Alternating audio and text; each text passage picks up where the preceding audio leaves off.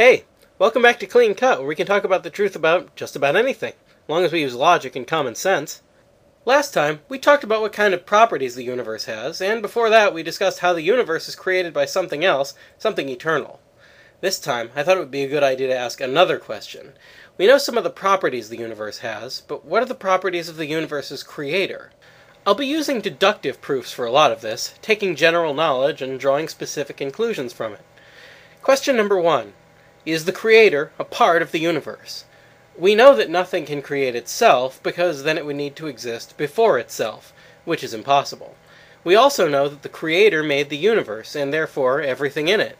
So our first conclusion from these two statements is that the creator is not a part of the universe. Got the method figured out? Okay, I'll speed up now, so try to keep up. Question 2. Is the creator in time? As we said in episode 11, the universe contains all of time. The creator is not in the universe. Therefore, the creator is not in time. Question 3. Is the creator in space? The universe contains all of space. The creator is not in the universe. Therefore, the creator is not in space. Question 4. Is the creator material? The universe contains all matter. The creator is not in the universe. Therefore, the creator is not material. Okay, so the creator is non-temporal, non-spatial, and non-material, but the universe is temporal, spatial, and material.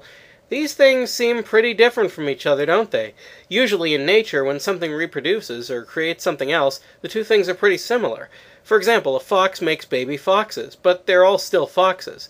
A chicken makes baby chickens, but they're all still chickens. Trees, crystals, fire, everything reproduces after its kind, with one exception.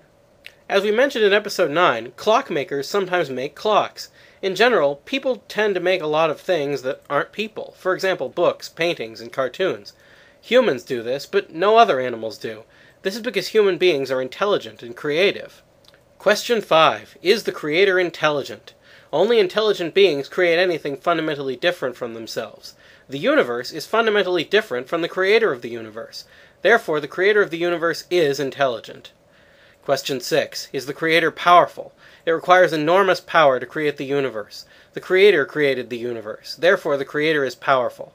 Question 7. Is the creator unified? Among intelligent beings, only a unified effort can create something precise and organized. As we saw last episode, the universe is incredibly precise and organized. Therefore, the creator is unified. Of course, this is all simple logic, and it doesn't take much effort to figure out. Now for something a little more advanced. Question 8. Does the creator communicate? Creative expression is a form of communication.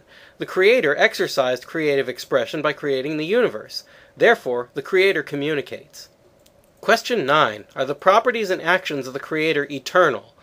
Properties are part of the being that possesses them, and actions are things which a being does over time. The creator is not in time. Therefore, the properties and actions of the creator are also not in time, and, like itself, are eternal. Question 10. Is the communication of the creator eternal? All the properties and actions of the creator are eternal. Communication is an action of the creator.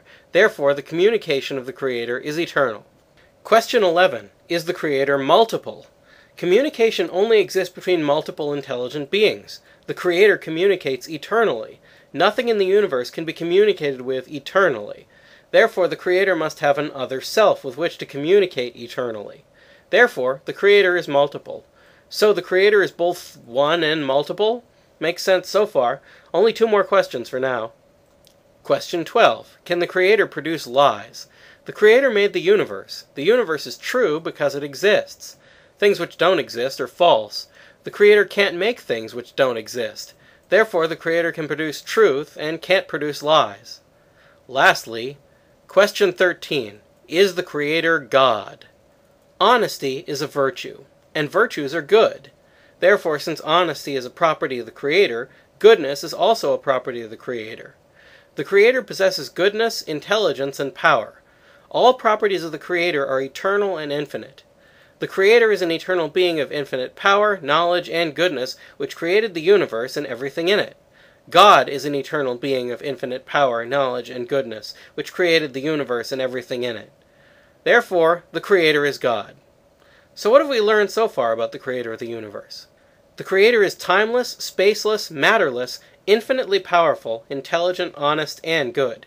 The creator is one and multiple, can't lie, and conforms nicely to the simplest definitions of God. So from now on, for the sake of brevity, I'll refer to the Creator with the word God. That's all for now, so keep asking questions, and thanks for watching.